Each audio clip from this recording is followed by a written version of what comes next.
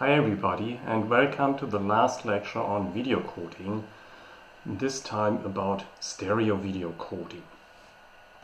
So a further application of the tools we saw, particularly the motion compensation and prediction, is stereo video coding.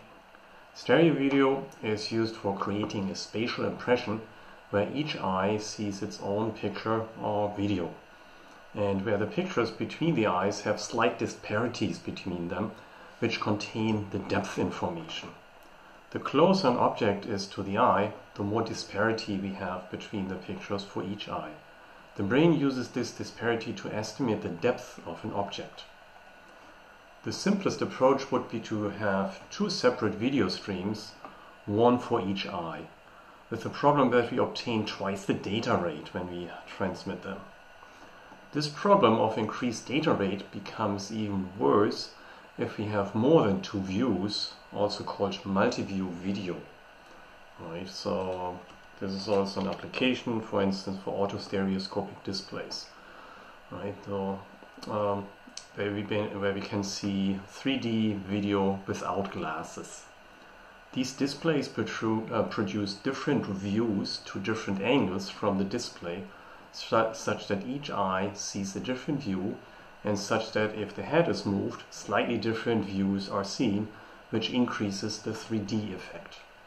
The number of views usually is up to about a dozen. Another common approach for stereo displays is to use shutter glasses.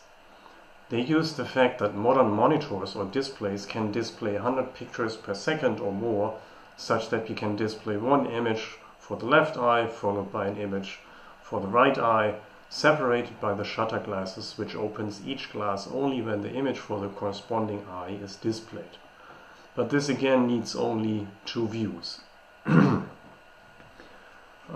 Actually, a common alternative is also to use polarized glasses. So instead of shutters, you have polarized glasses, like right polarized for one eye, left polarized for the left eye, for the other eye.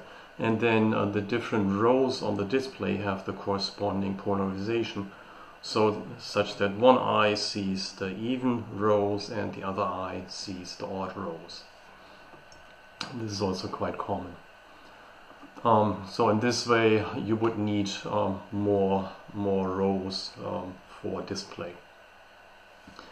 The multi-view approach would then even increase the problem with the bitrate by multiplying the bitrate needed for a single video stream by the number of streams, if we don't take into account the redundancies between them. An interesting approach to reduce the bitrate can be seen in autostereoscopic displays, where there are approaches to generate multiple views from just a pair of views, such that we have reduced multi-view video to stereo video. Right. So input is stereo, output is multi-view.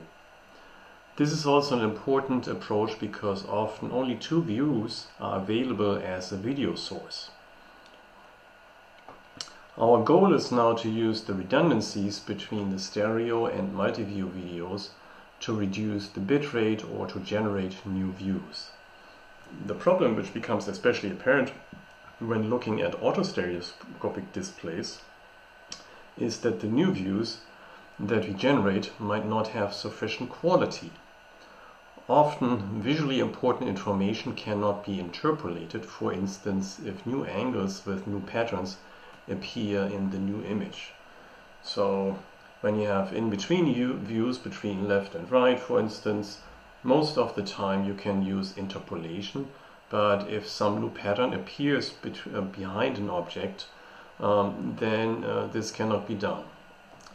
The solution of this problem would be important because, for instance, the autostereoscopic display development would then be independent of the transmission of multi-view video. It could all be based, for instance, on stereo video content. Even stereo video content contains a lot of redundancies between the two views, which could be used to reduce the necessary data rate for the transmission. The approach that is taken is to use motion estimation and compensation, not only in the temporal direction, but also between the left and the right stereo video, or between the multiple video streams.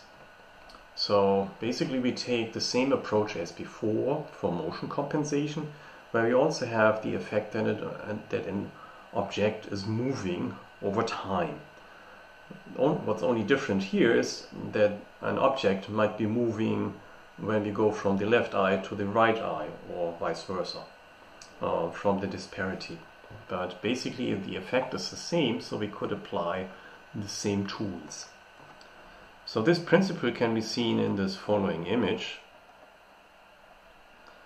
So here we have now the right channel for the right eye and a video sequence. And here we have the left channel, which in this case is also the base layer for the left eye. And we can see here that we have we can apply our usual motion compensation in this direction, in the temporal direction, but we can also apply disparity compensation from the left to the right eye. So if we have some information transmitted on the left channel and it's the same on the right channel, we can just transmit a disparity vector which tells us which part of the left channel corresponds now to the desired block on the right channel. So for each block on the right channel, we look for which block on the left channel is most similar and use that as prediction. And yeah, in this way basically we have two ways for prediction. We can predict from left to right, or we can predict from the past to the present. And we can also combine the two. We can decide which works best, or we can combine them. So this picture is from this paper here, this article, Joint Prediction Algorithm and Architecture for Stereo Video Hybrid Coding Systems, from Lifei Ding, Xiaoyi Cheng and Liangji Chen in the IEEE Transactions on Circuits and Systems for Video Technology in November of 2006. Applying the principle of motion compensation to the disparity between views is now called disparity compensation. This is a principle which was also defined within MPEG for multi-view video sequences. A possible coder structure using this principle can be seen in the following image. Here you can see the block diagram. So on the top we start with a base layer. So we can see we have the left frame coming here in on the top left side. Then we have a base layer coding. So this is our usual coder, for instance H.265. And then we have the compressed data left. So this is our video stream. At the same time we have the right frame coming down in here. Right, and so the right frame now can be predicted also from the left frame. So here we can see it. So the left frame first has a motion vector here. Motion vector, it goes into this prediction stage. And it also has a disparity. Here you can see motion and disparity vector. So here we have the disparity estimation here. Right, so this takes the input from the left channel here and the input from the right channel coming up here through the mode decision. So this decides if you want to have motion or disparity estimation, and then here it computes the disparity estimation and then it's doing the motion and disparity compensation here.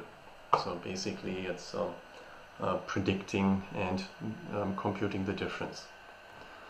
So now we have a motion and disparity vector, and this gives us two vectors. So the motion vector is seen here. This is the motion vector from the left channel, compressed and transmitted. And then there's also this disparity vector, which is compressed and transmitted over this bit stream here. And what you can see down here is the usual decoder in the encoder, such that we can make sure that the frame buffer in the decoder contains the same image as in the encoder, regardless of quantization, which we can see here. So this DCT and quantization.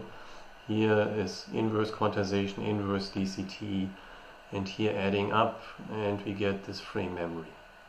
So this would be the same as in the decoder. And after compensation and quantization, we have the compressed write data, which now hopefully is much less than the left.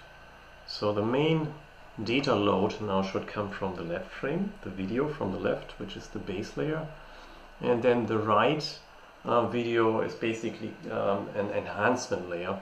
It's based on the data from the left channel, and so hopefully this would have much reduced data rate. Yeah, so this is the principle of joint motion and disparity compensation illustrated in this image, and this is from Joint Prediction Algorithm and Architecture for Stereo Video Hybrid Coding Systems, again from this paper. Yeah, and here, as I just mentioned, M and N are the motion and disparity vectors. So here you can also see how it works. So here we have the left and the right channel. Here's the frame sequence, and you can see here's an example where we have a motion vector, motion estimation and compensation. So we have a current frame down here. This is the latest frame, time goes down. So here we have a block, and we find a correspondence on the previous block. Here we have an example for disparity estimation. So here for the right channel we look for a block in the left video, and we find a similar block here in the left video, which we then use to predict it. And we also have a similar block in the past right frame, which we can also use to predict it. So we have a combined motion and disparity estimation, a joint block compensation. Yeah. So interesting is the quantity of the use of the disparity estimation in the typical video sequence, meaning how often this actually is used, how often it is beneficial. So this can be seen here in this evaluation. So here in this figure we can see the number of motion compensated, joint compensated and disparity compensated frames. And this would be, the white would be motion only, the dark would be disparity only, and then the gray would be both together. And you can see when we go to the higher quality settings, then we get more often the joint compensated. Yeah. So Q is the quality factor, higher is better, better quality and more bitrate. So here it can be seen that still just the motion estimation is used most often. The following image shows that particularly for moving object, the disparity estimation is beneficial. For instance, if a moving object frees a part of the background, which is already seen in the other view, it can be predicted using the other picture, but not the past picture. So here you can see it. Here's a soccer game. So here's the subjective view of statistics of compensated block types. The highlighted blocks are disparity vector predicted. It shows that moving objects such as soccer players or the ball are usually disparity vector predicted. So here those moving objects benefit from disparity vectors. The performance of the proposed system in the above source can be seen in the following image. So here we can see it as peak SNR comparisons. So here the dark circle is the proposed and joint prediction. Then the rectangular is MPEG-4, SP is simple profile, and TSP is temporal scalability profile. So you can see that here the proposed joint prediction, joint disparity and motion, actually has a significant improvement here. It's about 2 dB PSNR, or when you look at the bitrate axis, you go from here, say 1000 kilobits per second. For the same PSNR, you would need 1850 bitrate for the previous approaches. So actually a significant improvement using disparity compensation, or joint disparity and motion estimation. Yeah, so here it can be seen there it is the possibility of considerable bitrate savings using disparity compensation. So that's good. Another possibility to encode 3D content is to use a depth map. So instead of having 2 videos, we have just one video and another lower resolution video which just gives us the depth of each object or each block. So this is another simple possibility of 3D video coding using depth maps. Here only one view is encoded and other views are generated using the depth map. This depth map can have a relatively low spatial resolution because the exact object boundaries can be obtained from the main video view. This depth map can then be encoded with relatively low bitrate. The disadvantage is that the additional views are only approximated because there cannot be any generation of additional information. Hence, this leads to 3D views which usually don't have a high quality and as in transmitting the separate views. Like if you have content behind an object which becomes visible by looking with the other eye, this would be not captured in this approach. That's why it's lower quality. So the following image shows an example of the depth map. So here we have a stereo image, AB. We have those houses in different depth. And here you can see the resulting depth map. Right. And here's the zoom of part of it. So this is from compression and transmission of depth maps for image-based rendering from Ravi Krishnamurthy and Bing Chai and Hai Tao and Sriram Sithuraman at ISIP 2001. So here the pictures A and B are the left and right view, and C is the generated depth map of the 2 views. So here an algorithm was estimating the depth according to the disparity between the 2 views for each block. In the depth map, bright means near and dark means further away. This can be seen as a low resolution video in itself. As a result, for the transmission we need just one high resolution video accompanied with the low resolution depth map video, which is then used to generate an artificial 3D video view. This is also an approach treated in MPEG for standardization. Right, so basically we will need an intelligent 3D generator which maybe fantasizes some information which would be behind some object edge. Okay, so then there's also Blu-ray 3D. Here we usually have a standard video stream, but with the left and right views appearing in the video as the left and right half of the video image, or the lower and upper part. This means we have a reduced spatial resolution for 3D videos, either horizontally or vertically, and we have no explicit use of the redundancies.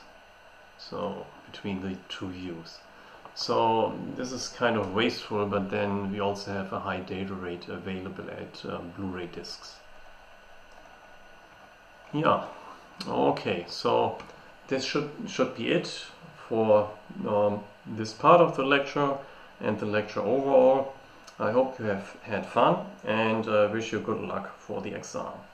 Bye bye.